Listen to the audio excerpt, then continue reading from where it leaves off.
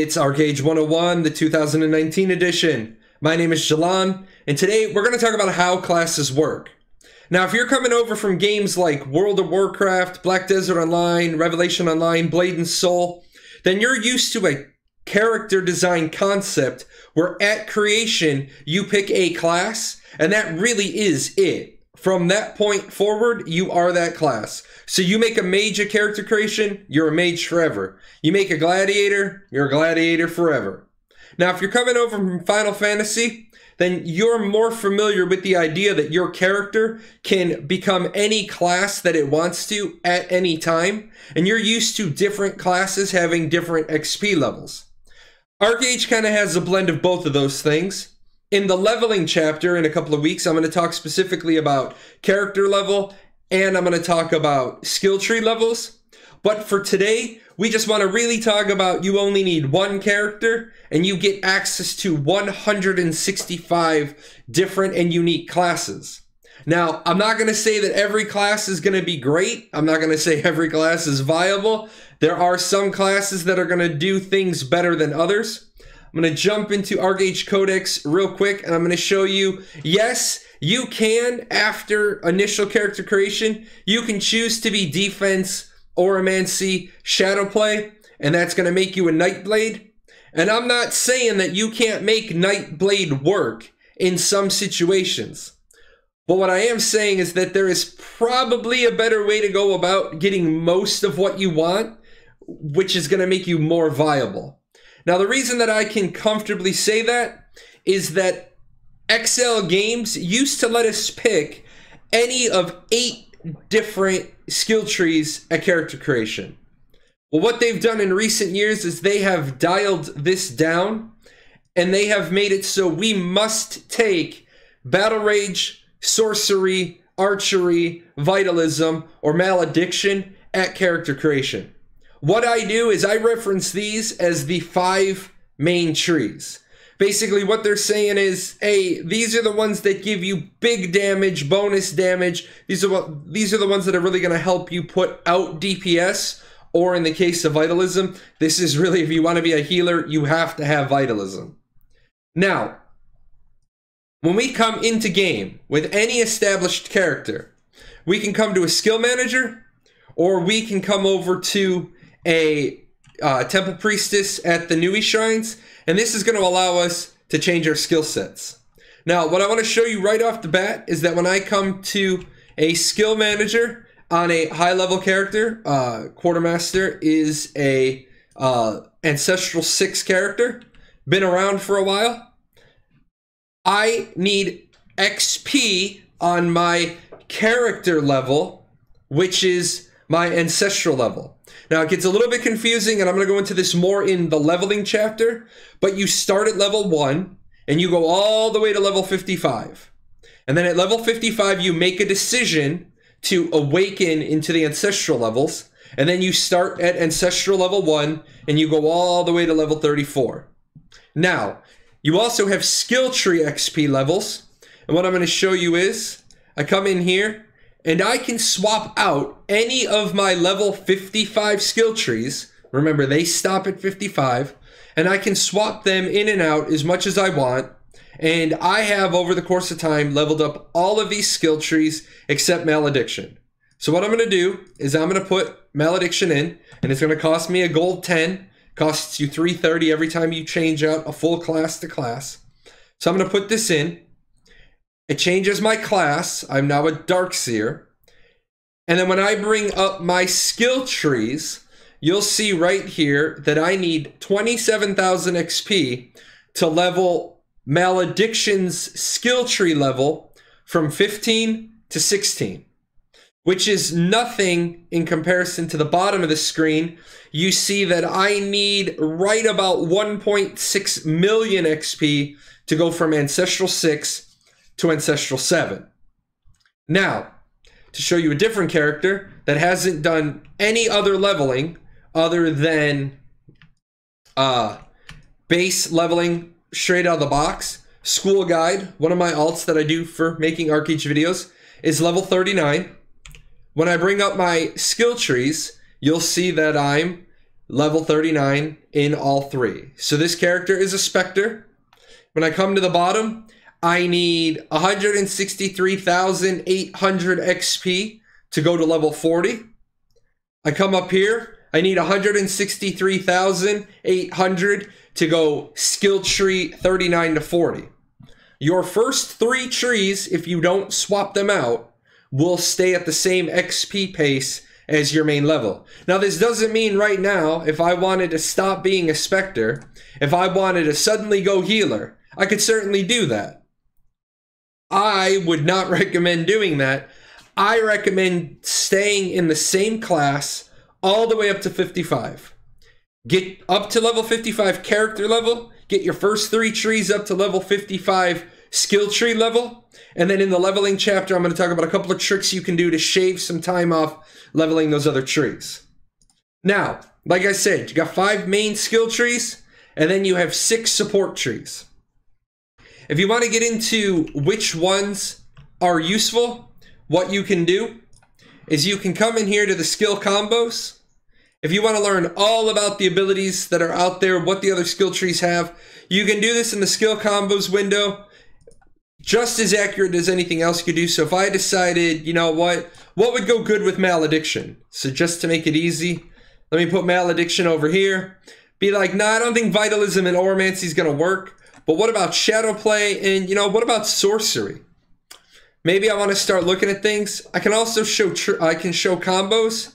If I click on any one skill, the downward one is going to be the one that I clicked on. It's going to show me all of the combos. We talked about this once before. I don't necessarily like this tool in game because it doesn't necessarily show you, for example, Stalker's Mark is going to increase received ranged and magic damage by plus 7%. So it's not really showing me that Stalker's Mark combos, because it doesn't combo with the actual combo bar at the bottom of the skill, as you see on this one. When I cursor over, it's going to bring up that combo section. So the skill combos in game doesn't really do that well.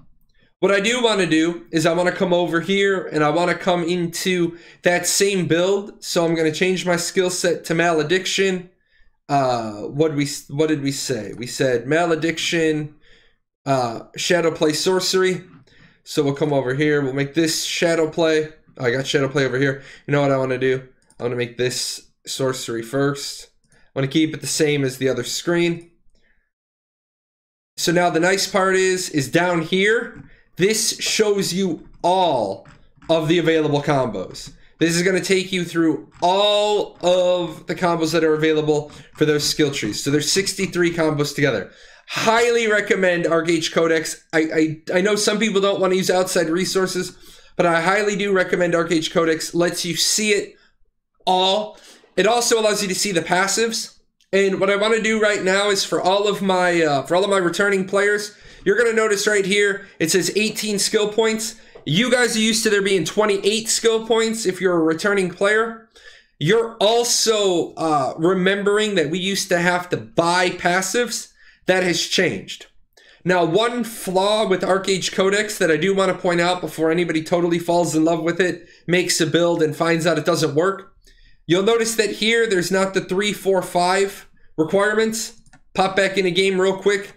You will see that at the end of each row, 3, 4, and 5, this is how many skill points you need to go into that tree to be able to buy this ability. So if I want to be able to take Resurgence, I buy Mirror's Light. Nope, can't take it. I take Holy Bolt. Nope, can't take it. I take Aaron Zeb's Boon, which is odd because it's in the 3rd row down. Now I can take it.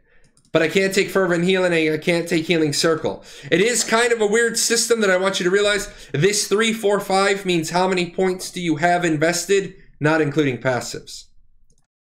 So back into my Archeage Codex real quick. We're going to look at, you know, what necessarily would work between Malediction and Sorcery. I'm just picking these two at first. I'm going to talk about a couple of synergies today. Well, obviously, magic critical damage, the 7-point passive in Malediction, is going to go real nice with this magic critical rate plus 9% from sorcery. Now, I do want to point out that in sorcery, there is Aaron Zeb's Infusion, decreases the cast time of sorcery skills by 8%. So this does not affect the Malediction skill tree.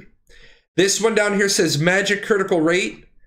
This one down here says magic critical damage, but it does not carry over for all of them. So this one is magic skill damage of Malediction skills. A lot of people were getting that confused at first. Now, I'm not going to go into too many builds today. I'm just going to show you some synergies. And the reason why is the tooltips in game are still not correct as of 31 January 2019. So I don't want to really get into builds until they get that fixed. Okay, we covered Malediction and Sorcery. I have Shadow Play here. I'm going to change this out for Archery. And the reason why I'm going to change this out for Archery, and let me change this skill set and take it out altogether.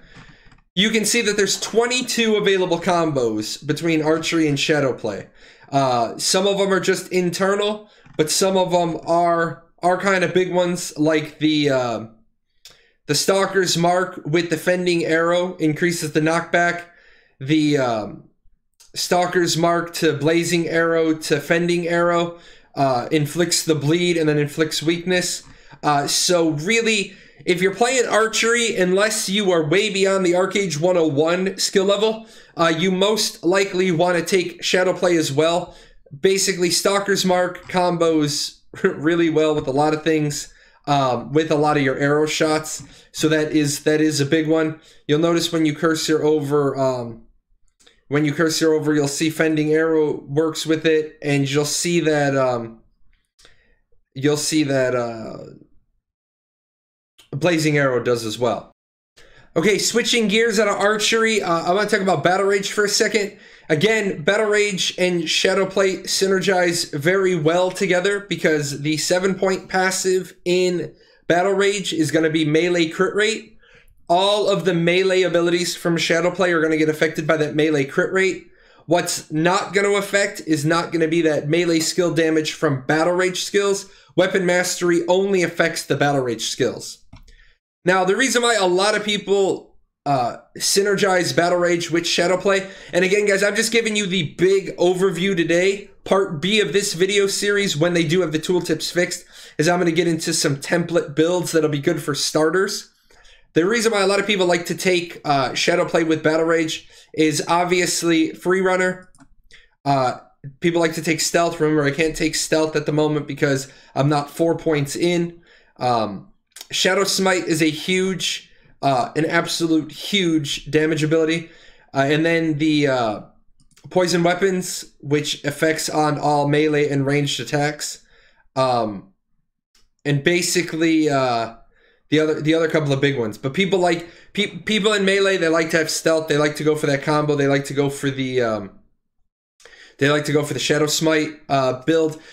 In the past, used to have Shadow Step in Shadow Play. They took that out. It was a little bit too much mobility for one tree to have. Shadow Play, you're going to find, is pretty much the new staple tree that synergizes with everything. Believe it or not, I'm about to take out Battle Rage, and I'm going to put in Vitalism. And I know people are going to be like, well, how does Shadow Play synergize with Vitalism? Well, remember, your support trees, you're going to take one main tree that we showed you on character creation, and then your other two trees are your support trees, and you're taking these for utility, synergy, and mobility. Well, mobility is going to come from drop back and Free Runner. Well, you're also, when you're talking Vitalism, you get a combo with Antithesis, and here's your synergy. As long as you're under Free Runner, you don't have a cooldown on Antithesis. You can't target yourself with it, but you can spam it. You also get Drop Back, and Drop Back synergizes on an Ancestral, not on a normal one, and this is what throws people off. They see me do the Drop Back thing, and I throw 4 Men's out with no cast time.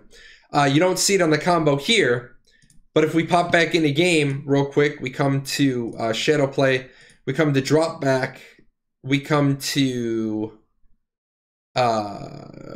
Wave, and instead of this, when you read this, Drop Back grants the Drop Back buff, eliminating the cast time for Flame Bolt, Antithesis again, and Sunder Earth.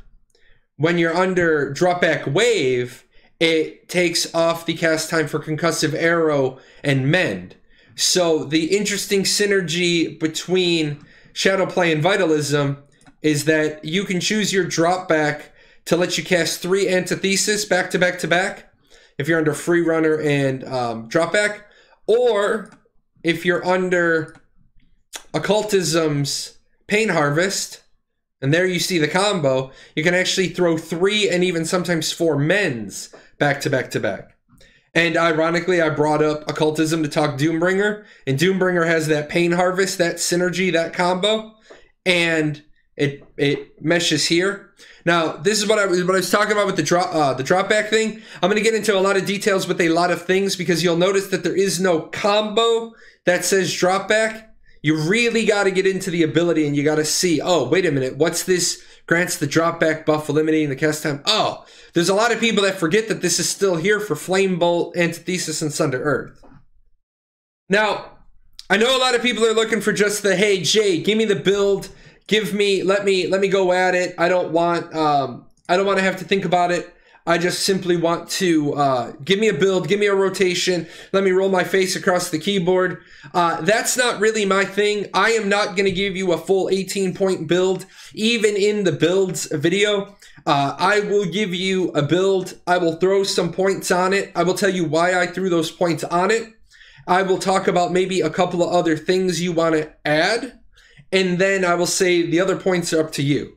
I know this makes a lot of people mad at me. They're like, Jay, I just want the cookie cutter. I don't do cookie cutter. I think that cookie cutter is the reason why we get so many bad players at so many bad classes, and why so many classes get a bad name. They're like, oh, you're running Soothsayer. Well, why? Well, because a bunch of people saw a Soothsayer video. They didn't own it. They just run the meta. They run the cookie cutter, and they didn't invent it for themselves. So really, even when I do give you the builds video, I want you to invent it for yourself.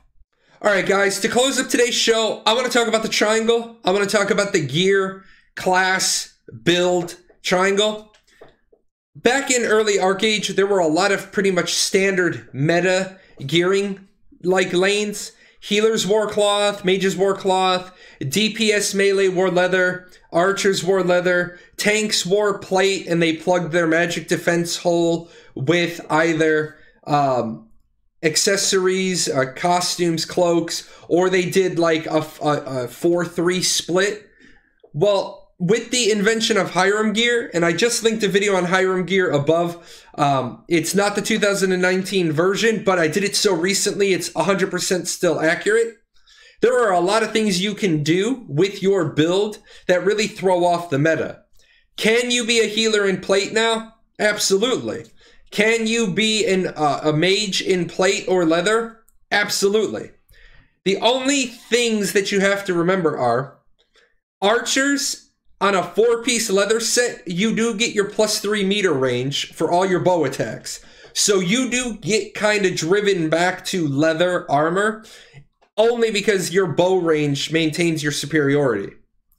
And remember, healers, you must use a healing power right-hand weapon or a two-hander. Mages, you must use a magic attack right-hand weapon or two-hander.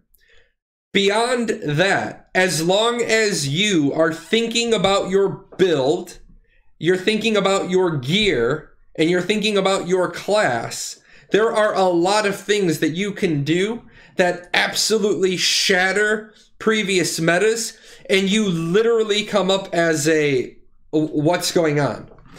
Big one that I just want to point out, and then we will get into this when we talk more builds in the next video.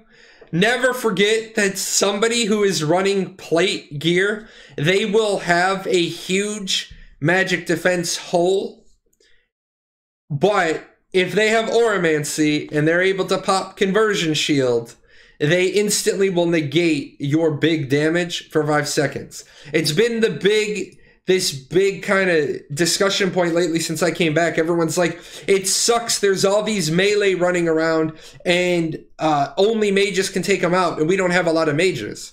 And I said, well, slow down, guys. Yeah, you have a lot of melee running around and a mage won't even necessarily be able to take them out because they pop conversion shield. There's a lot of things you can do. So we have really added that rock, paper, scissors for class, which classes beat which. We've also added that 6-sided die throw now into our balance. You might have been able to beat that class previously, but you may not be able to beat the class given the gear that it's wearing. Now, I know a lot of this is like, Jay, you're leaving me. You did a video and I don't have any answers. I have a lot more questions. That's exactly the point of this video. I wanted to expose a lot of things. And then after talking about that lot of things, we're going to get into more nitty-gritty with part B of this video. We're going to get into it more when we talk about gear. And we're constantly going to be adding knowledge to what we understand about Archeage. With that in mind, I do want to give a shout out to one of my YouTube viewers named Ursel. He watched the first couple of episodes of Archeage 101, the 2019 edition. He went to the website, he read it all, and he said, hey, do you have a Archeage 101 for new players? Because I don't understand what you're talking about.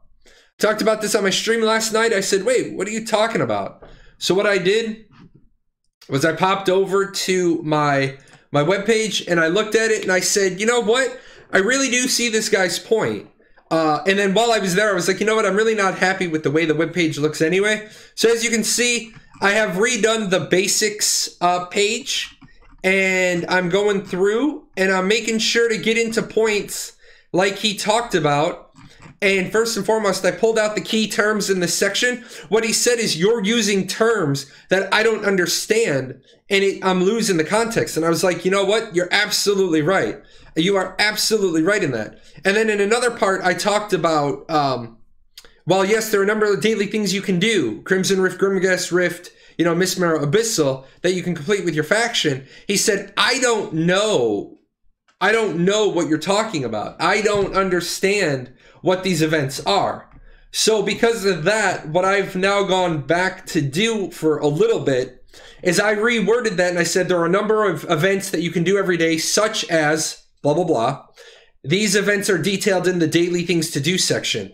Now, yes, I mean, it's going to suck having to bounce around. There's absolutely nothing I can do about that.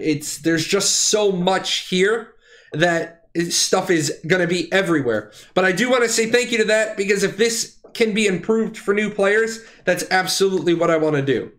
So big shout out to Ursel. I am working on that. So you guys will see the webpage is going to be getting updated.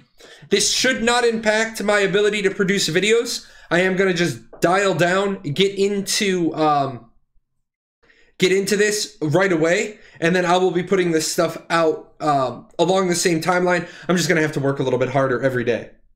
And that is it, guys. That is the show for today. I want to give a big shout out to my sponsors. They are responsible for the gift card giveaway that you'll find down below. If you guys want to talk more, you guys got more feedback that you can give me, I'm Jalan #0001 on Discord. I run my own Discord. You'll find the link to that down below as well. And beyond that, join me during Archeage 101 Live on stream on Twitch, Mondays, Wednesdays, and Fridays. You can see the times on my schedule at Twitch. That's it, guys. I'm going to put this in a post-production so I can get it out to you for the weekend. Take care. Hey, where are you going? You're not done yet. See these videos? This video's up here to watch. You got to go over here. Hit the chibi. Subscribe to the channel. Check out the webpage. And I'll see you guys on Twitch.